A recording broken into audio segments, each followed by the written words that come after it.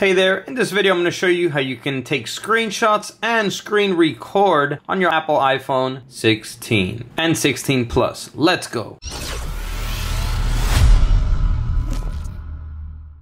Welcome back to the video. My name's Sergio, and in this channel I make life-saving tech videos. If you're new here, go ahead and subscribe and hit the bell while you're down there. And also, if you want an epic phone case like this for your phone, check out the links down below in the description. Alright, with that said, let's get right into it. So taking screenshots on your Apple iPhone 16 is super simple. All you have to do is, let's say you're on this screen right here and you want to take a screenshot of it. All you have to do is press and hold both volume up and the power lock button at the same time. It will take the screenshot. You can go ahead and open the screenshot. Here you can edit it by cropping it or drawing different things on it. And then once you're ready, go ahead and hit done, and you can save to photos, delete the screenshot if you don't like it, save to files, save to quick notes. So I'm just gonna hit save to photos, and there you go. The screenshot is saved here in gallery.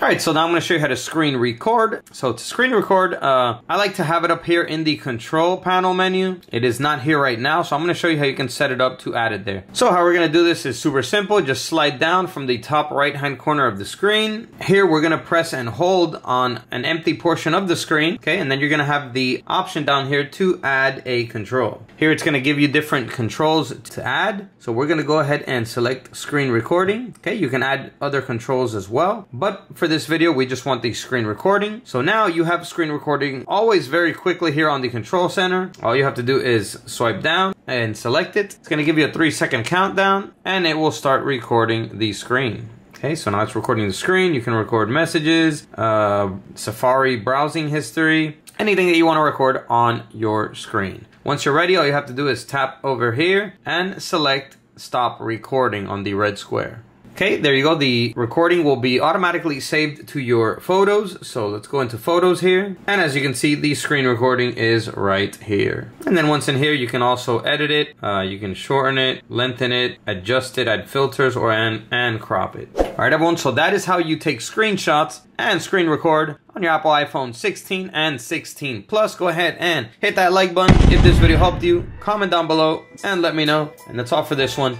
I'll catch you in the next one. As always, peace.